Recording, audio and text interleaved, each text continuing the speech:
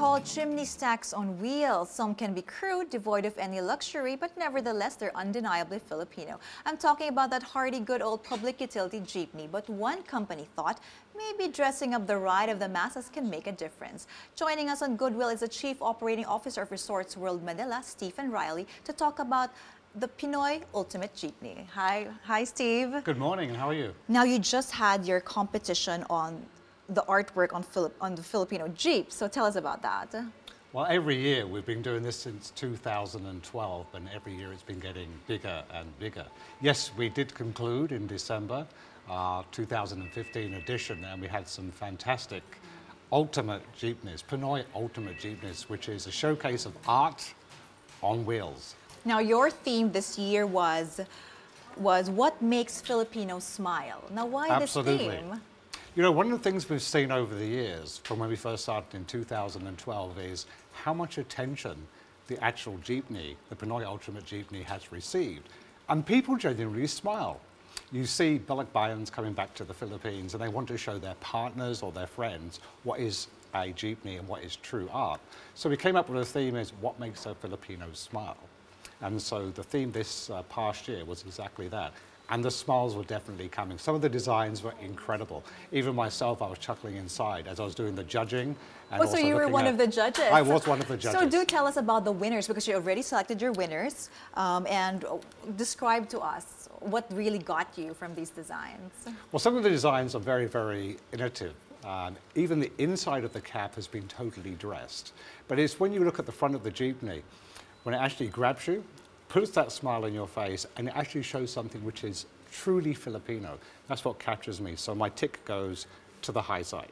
So what was it? Was there something very unique about these designs? Oh, absolutely. This was one of the first years we actually used students who came up with the designs for the jeepneys. And then we went on to local artists who would then take that design and then put that idea onto the canvas, which is the jeepney. And those jeepneys today are actually ploughing the fields of Villamor or Nichols in the Pasay area, so that art continues to be seen on a day-to-day basis, even after the competition. Now, looking at the objectives of this program, it was to showcase the jeepney and to revive its prominence, which I see how it's doing this, showcase Filipino talent, so we see that. But it's also supposed to lead to empowering Pasay City drivers and operators. Now, how does it do that? Well, there's two things.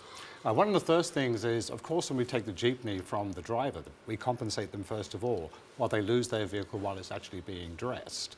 But the main thing is we actually make the jeepney driver extremely proud of their vehicle. They actually become tourist drivers in Pasay City. And as you know, Pasay City is the gateway to the Philippines. So now we have these tourist drivers.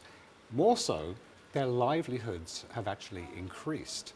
The actual peso in their pocket per day increases because people want to drive that particular jeepney because it's something special. They want to get a photograph, they want to post it, and it's a piece of art. Wait, so you're saying that more people actually choose to ride the jeepneys precisely because they're dressed up? Absolutely, absolutely. We speak to the jeepney drivers post the competition, and they themselves are telling us that their revenue is actually up by 25, maybe as high as 50%.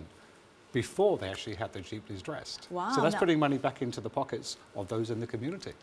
Now, how long do they keep their jeepneys dressed? Do they wait the entire year up to the next competition? Actually, I still see jeepneys driving around which we dressed 4 years ago, and they're still ploughing the streets of Pasay. So they are maintained. And of course, every year we have a competition. There may be 10 to 12 more jeepneys put onto the streets. And so I still chuckle when I see a design from 3 years ago or 4 years ago still on the streets. But what I've also seen is other jeepney drivers are now starting to dress their vehicles as well because, of course, you want to keep up with the trend. Maybe also fighting competition over there. That may be very true. Now, this has been going on for several years now. How has it evolved through the years? Because one, as you said, now you're going into inviting students to enter the contest. How do you see this evolving more, and what's next for this contest? Well, we started off with, I don't know if the viewers can actually see this, we started off with our first year, 2012, just a model. So this was this was from that first contest? We had actually a model. Then we decided to take it full size and actually have art on the streets. How do I see this evolving going forward? Well, we really push arts. Resourceful Bonita is all about performing arts, and art can be anything. As I mentioned before, a jeepney is symbolic with the Philippines. Everybody remembers a jeepney. If you're a tourist or you're a local, it's going to be in your heart. But for me, this is a canvas as well. So we're going to continue to push the arts, and why not have anything better than something which everybody can see?